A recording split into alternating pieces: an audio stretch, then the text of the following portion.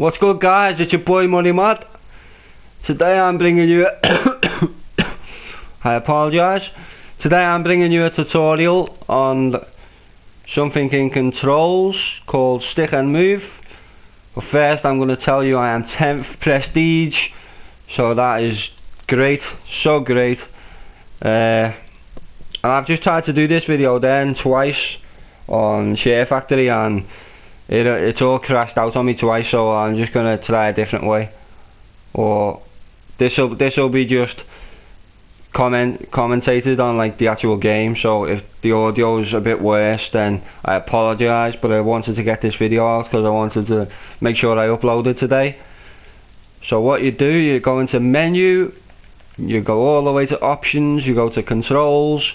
As you can see, the second to bottom button layout is stick and move. So let's just say you were starting off the game, you'll start on controls like this, where it's X to jump, and then it's the right analog stick to knife or punch.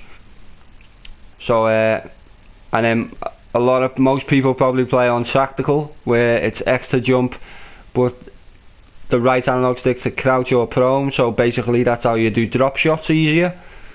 Me personally, for the last 2 months I've been playing on a button layout called stick and move.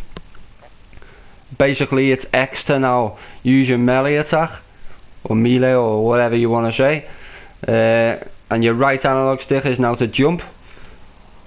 So what I would say is why I do this is because I was terrible when I used to try and jump shot with X.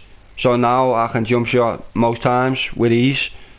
I've started playing hardcore now as well, so you know it makes it easier. And as you'll see by the video I'll put up in a minute, you'll see how easy it was. So yeah, guys, I hope you like this video. Please like, comment and subscribe for more daily content of Call of Duty Black Ops 3. And until the next video, guys, keep watching. You'll see all the gameplay in the background. And until the next video, I am out, guys. Peace.